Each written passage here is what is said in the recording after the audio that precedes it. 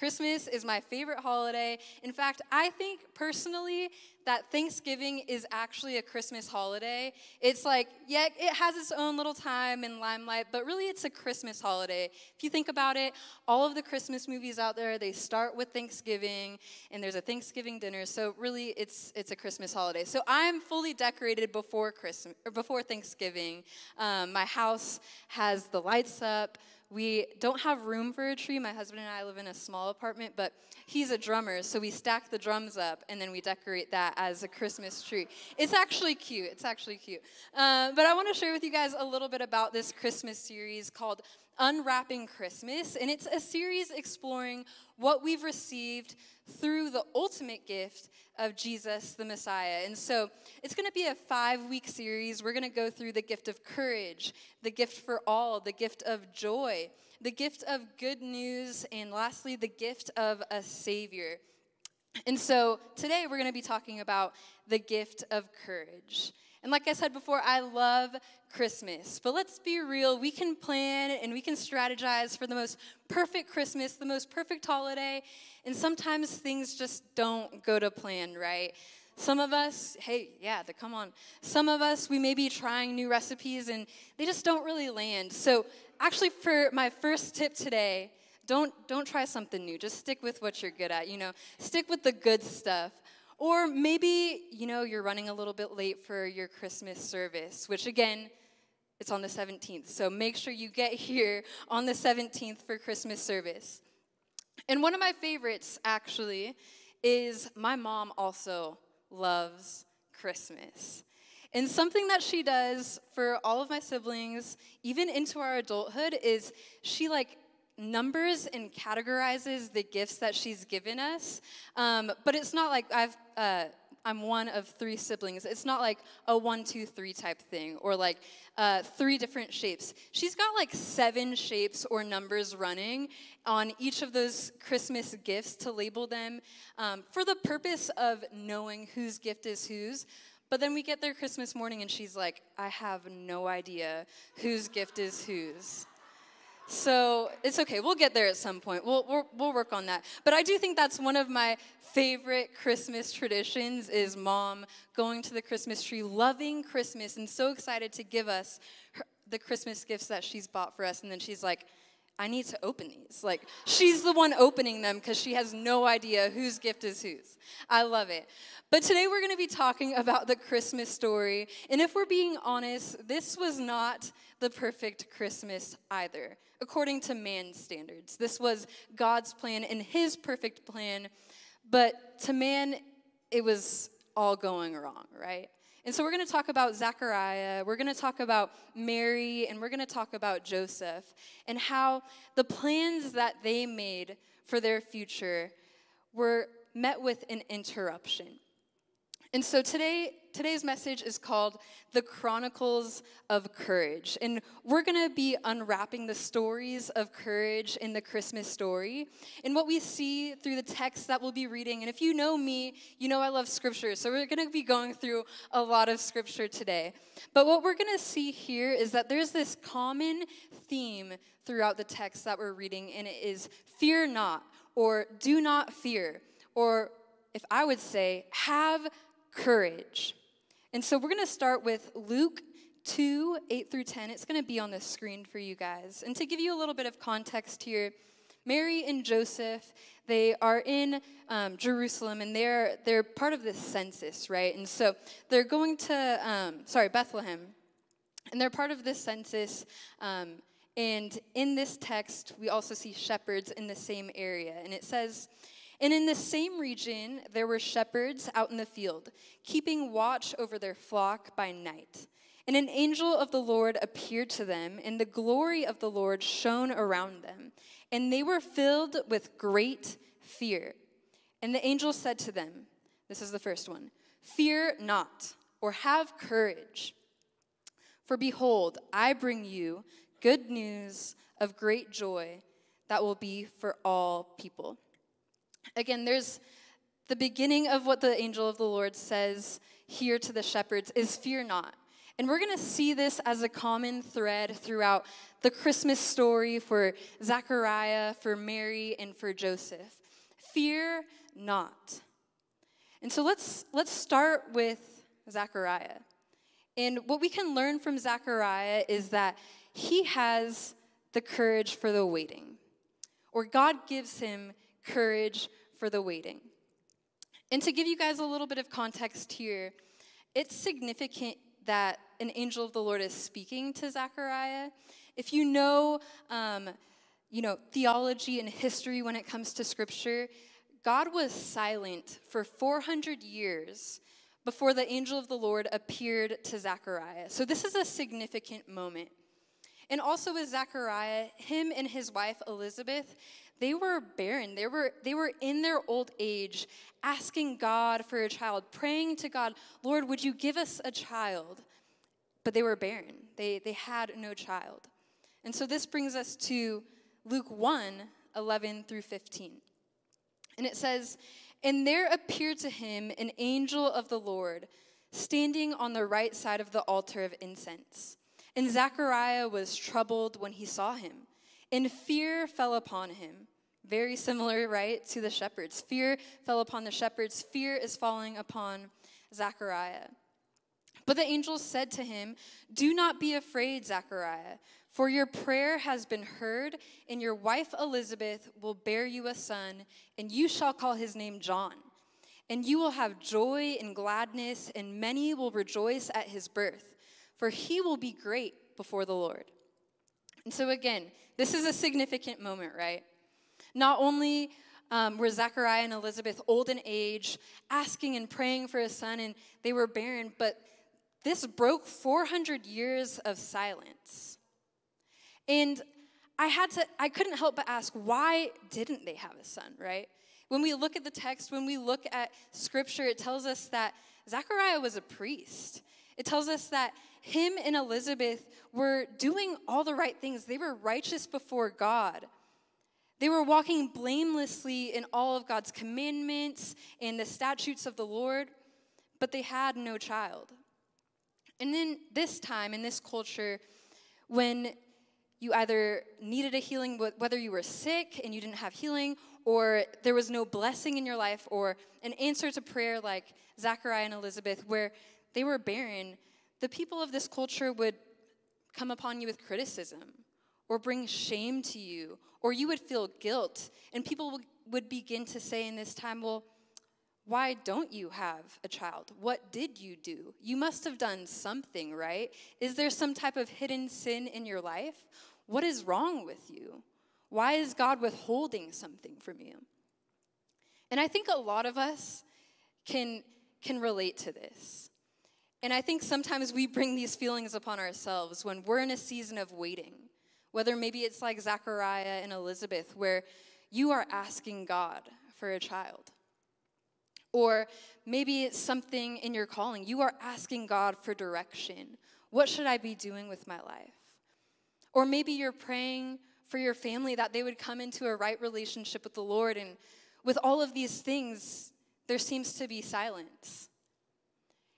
And we begin to think, oh man, what are people saying about me?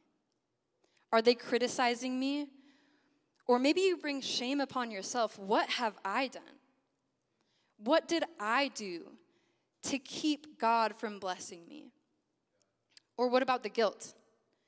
Why did I do that in my past?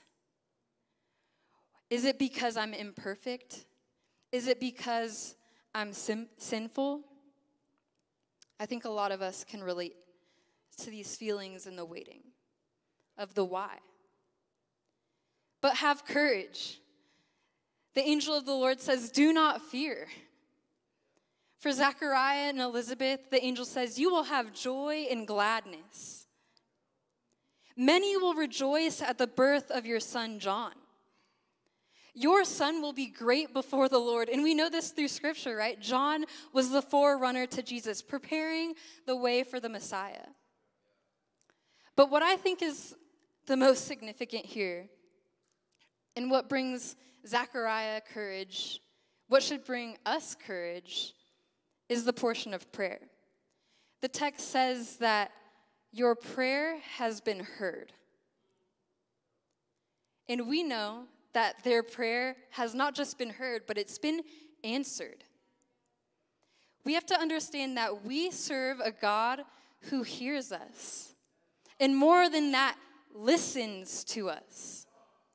There are texts that say that he inclines his ear towards us when we pray. He's not just hearing noises.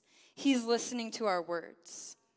And a couple weeks ago here in South Sac, during worship, Suya, our worship leader, she was praying and she was like, man, I just feel like God is having me pray for breakthrough right now in my life. And I was like, yeah, I absolutely agree with that. That's so good. I think God is having me pray for that as well. I think that that's something that our church is praying for, breakthrough. And then as I came up for prayer, I feel like God placed on my heart to speak to the people in the congregation because I felt so heavy in my spirit that there were some people who were like, that's great for you. Breakthrough is coming, but I've been praying for a breakthrough. I've been praying for a miracle. I've been praying for a healing. I've been praying, and it seems like my prayers are not being answered. And I felt that they were discouraged. That in the silence, they said, well, God's just simply not here. And then God brought me to Romans 8:34. And he really specifically brought me here because I feel the people in the room and I feel the people in the room now need to know exactly where God is. And it says this, Christ Jesus is the one who died. More than that, who was raised, who is at the right hand of God, who indeed is interceding for us. And so when it comes to prayer, let me tell you, prayer is extremely important. Prayer is extremely powerful. We say here at Project Church that prayer is our power. And so when it comes to prayer, we see through Jesus' life and his ministry here on earth that every time he went out to minister, he would go and be alone with the Father to pray afterwards. He would make intentional moves to be alone with the Father to pray. And what is he doing now? He's sitting at the right hand of the Father interceding for us. He is praying for us. And I think some of us need to be reminded that he's doing that.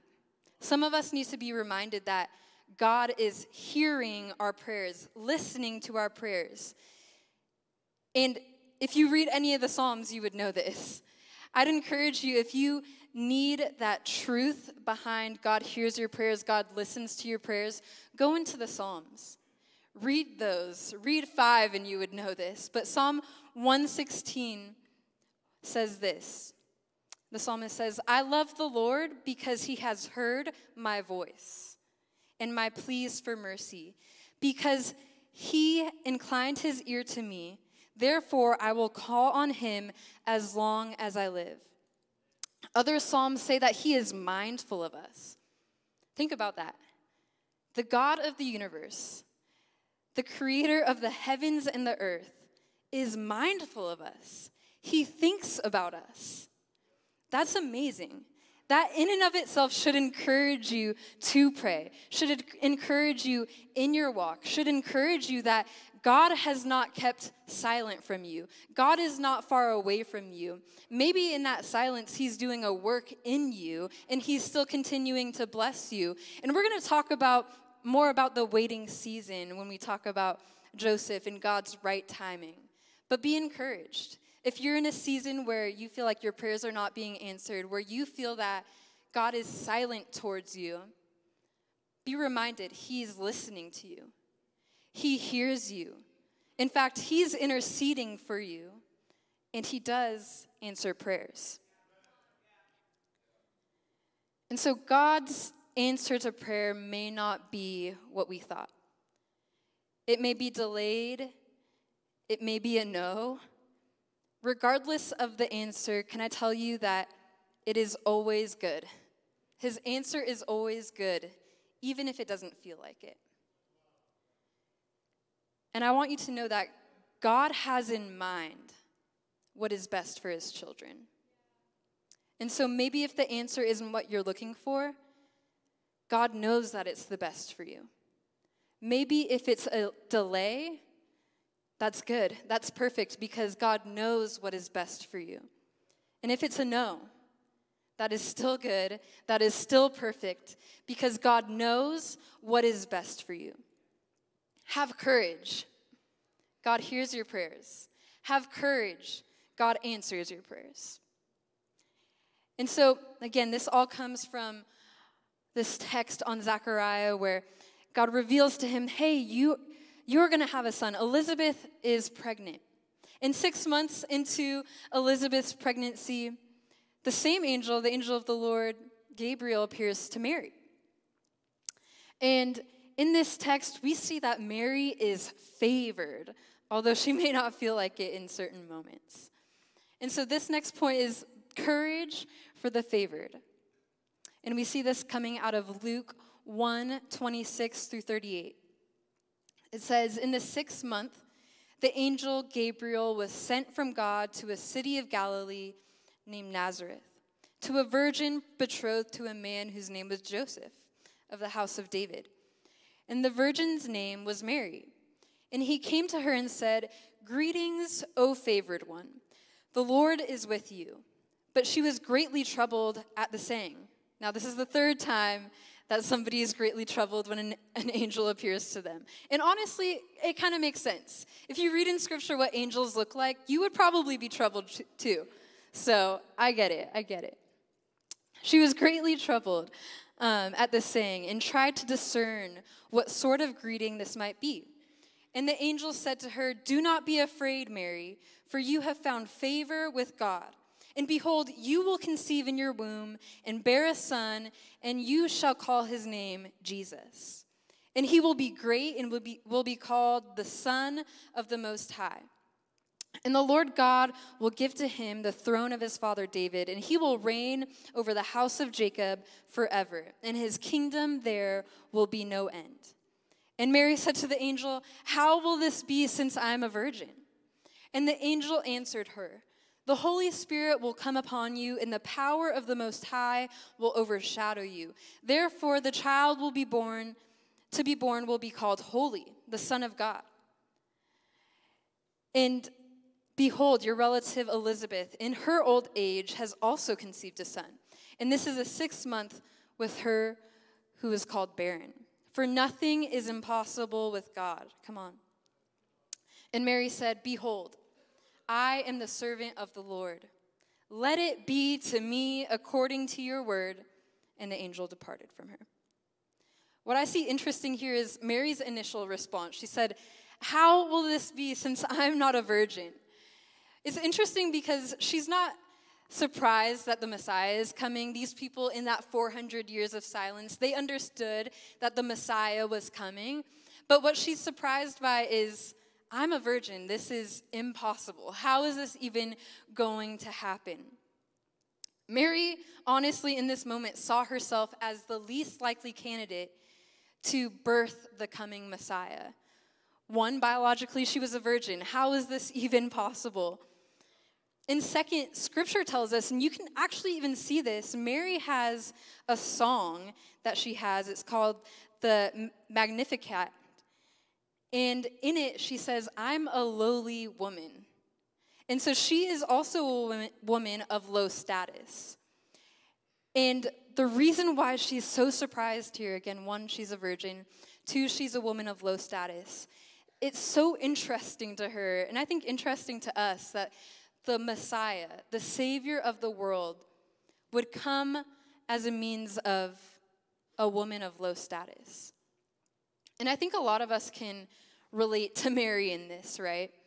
Where we see ourselves as the least likely candidate for the calling that God has on our lives, right? I know that this is to be true for me. Before I came to Jesus, and I didn't grow up in a church like this. I didn't grow up in the evangelical church. And in growing up, I did not have a relationship with God. I really saw God as this faraway figure that I absolutely respected and was reverent towards. I had a fear of the Lord, but there was no relationship. And in my teenage years, into my young adult life, I lived a sinful life. I lived a life where I had promiscuity in my life, where I abused alcohol and other drugs, and I was simply not a good person. I dealt with anxiety and depression.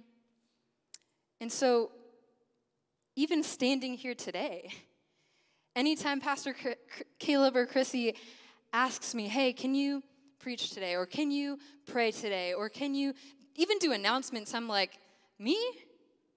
I am the least likely person to have this calling that God has given me. Why? How could God choose me? All of that past, even when it comes to my lack of experience, when it comes to ministry and the evangelical church, how could it be me, God? I'm asking the same thing that Mary asked the angel. How will this be? How can this be? And as I was preparing for this message, God told me, no, that's the point. That's the point. You aren't qualified for this. You have a sinful life. But just like Mary, God loves to elevate the lowly. God loves to exalt the lowly. We need to be encouraged in that. Even when it came to Jesus, do you want to know what people said about him? They said, what good can come from Nazareth? God loves to exalt the lowly. And this is a word for everybody here, because I believe when I talked about breakthrough earlier, and people were like, well, I don't know if it's going to be me, because I've prayed for the breakthrough. I've prayed for the miracle. I've prayed for direction in my calling. And it's not there. And it's probably because of the things that I've done in my past. Can I tell you? That's the point.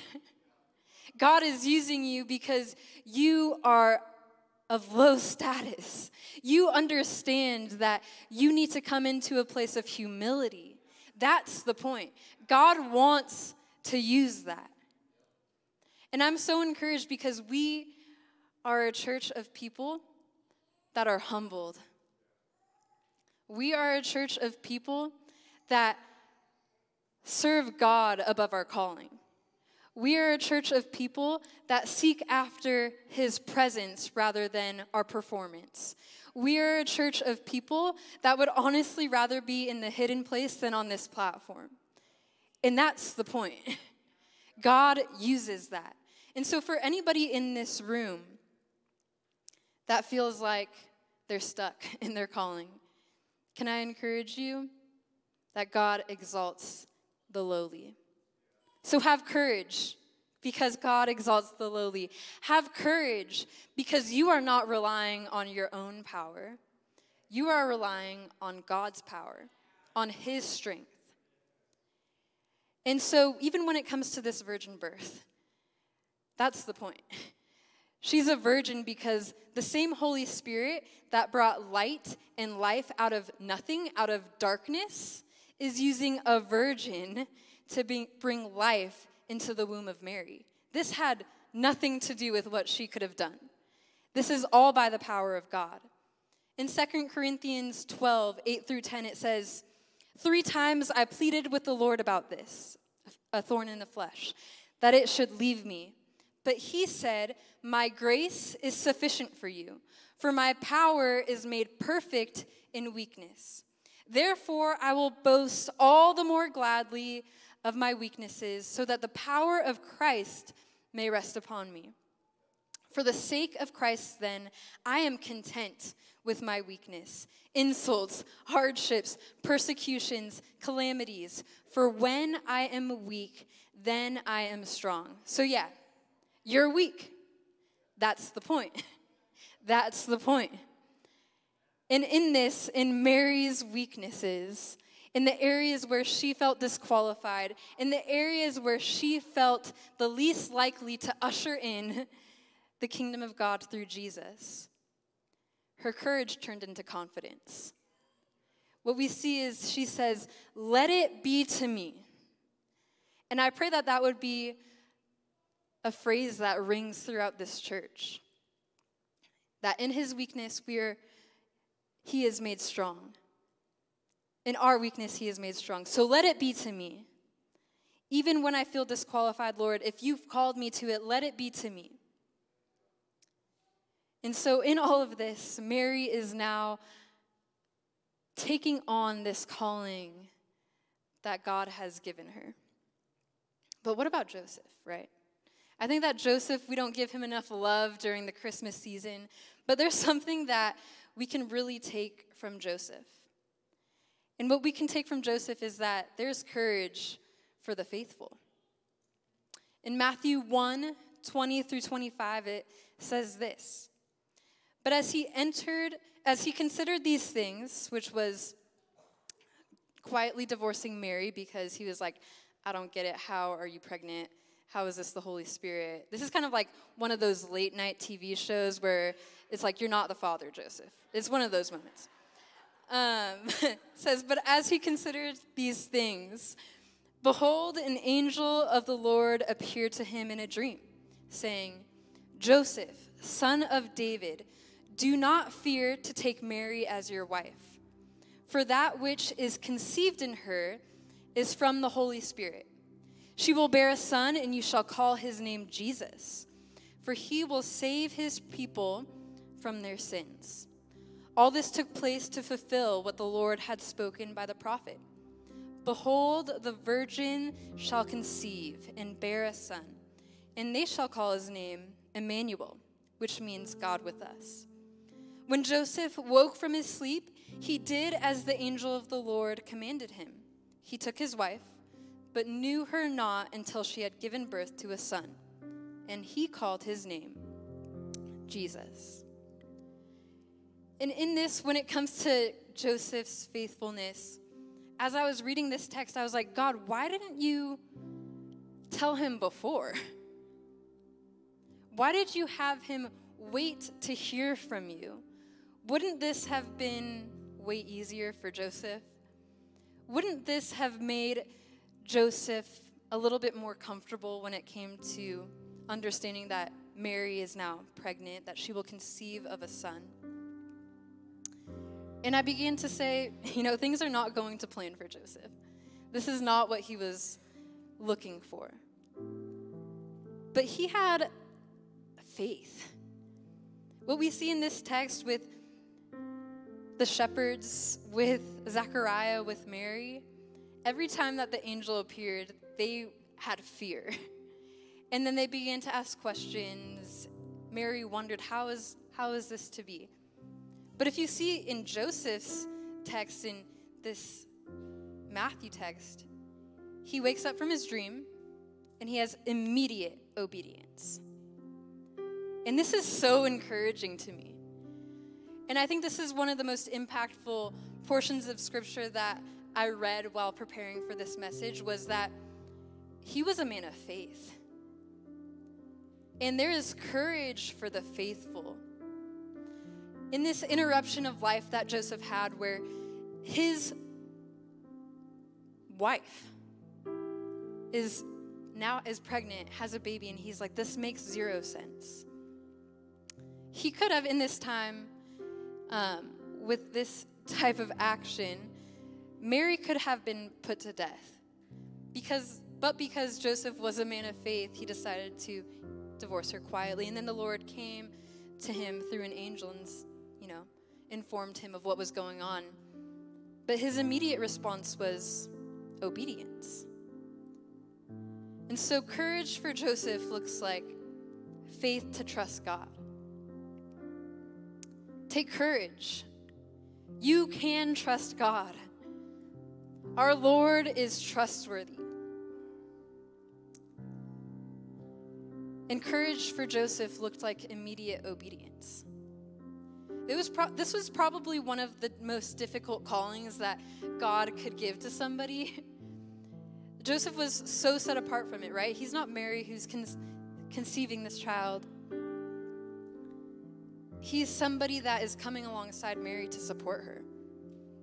And he made the decision not to be with Mary until this child was born. The confidence that he had in Christ, the faith that he had in Christ, in God. to walk in obedience, to trust what the angel of the Lord was saying was true, and to support Mary through this, knowing what could have happened to her if people truly knew what was going on. And so have courage. God's timing is perfect. Again, I ask God, why wouldn't you tell Joseph this earlier? But there's reason for that. God's timing is perfect, even if it doesn't make sense to us. Surely it didn't make sense to Joseph. If we're being honest, this still doesn't make sense to us. God, why wouldn't you tell him before? Why would you have his mind going through these roller coasters? But the courage for us is to trust. Trust that God's timing is perfect. He's never early. He's never too late. God's never in a hurry. He's always on time. And this brings us back to the shepherds, where after 400 years of silence, again, God's timing is perfect. He's never too early. He's never too late. He's never in a hurry, especially after 400 years. That's taking your time, God. He's always on time. And again, it says with the shepherds, fear not. For behold, I bring you good news of great joy that will be for all people. Fear not. Have courage. In fact, have joy. Celebrate. A Savior, the Messiah, is to come. For us, our Savior is here. For us, our Messiah is here. Fear not. Have courage. Have joy. Celebrate. And as believers, I honestly think that we shouldn't ignore the things that life brings us. The waiting seasons are difficult, and we shouldn't ignore those seasons. We will have feelings where we feel unqualified, where we feel that we are the least likely people to usher in what God has placed in us with our calling. We can't ignore the reality that sometimes in life things just don't go right. But have courage. God hears our prayers. God answers our prayers. Have courage. When you feel disqualified, God qualifies you. Have courage. In your weakness, God is made strong. Have courage. God's timing is perfect. Have courage. Salvation is here. It's not something that we have to wait for. You have the opportunity to make a decision today where your salvation is here. Have courage. Joshua 1:9 says this: have I not commanded you? Be strong and courageous. Do not be frightened and do not be dismayed. For the Lord your God is with you wherever you go. In all of these things, have courage. God is with you. Have courage. God dwells within you. Have courage. You're not doing it alone. Have courage. Do not be dismayed. Do not be frightened. And I can't help but think that in a room this size, with this many people in this room, we talked about the courage for the waiting.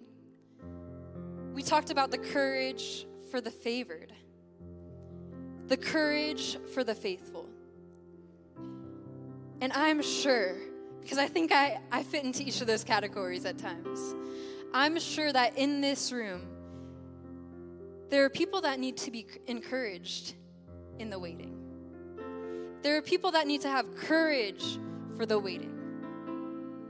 There are people that in this room that are called by God. In fact, all of us are called by God. All of us are favored by God. But I think just like Mary, there are many of us in this room that feel disqualified. Have courage. God has qualified you. And I believe that there are also some in this room that are faithful, like Joseph. But things just don't seem to be going to plan. Have courage. And so with every eye closed and every head bowed, if that is one of you, if you need courage in the waiting, if you need courage in your calling, if you need courage in your faithfulness, and maybe in a season where things are not going to plan, I'm going to ask you to raise your hand. Nobody's looking. I see that hand. I see that hand. Yeah, I see those hands. Hands all around the room. Have courage because God hears your prayers. Have courage because God answers your prayers. Have courage because God has qualified you. Have courage because in your weakness, God is made strong. Have courage because you're not doing it in your strength. You're doing it in God's strength. Have courage because God's timing is perfect. Have courage. He's never early. He's never late. He's always right on time. And I believe that there are some people in this room, again, every eye closed, every head bowed. I believe that there are some people in this room that have not fully accepted the gift of Jesus. There are people in this room where they have not received that gift of salvation. Where in their life, maybe up to now, they haven't felt that courage because they are doing it alone. They are doing life alone. They're not leaning on the strength of Jesus.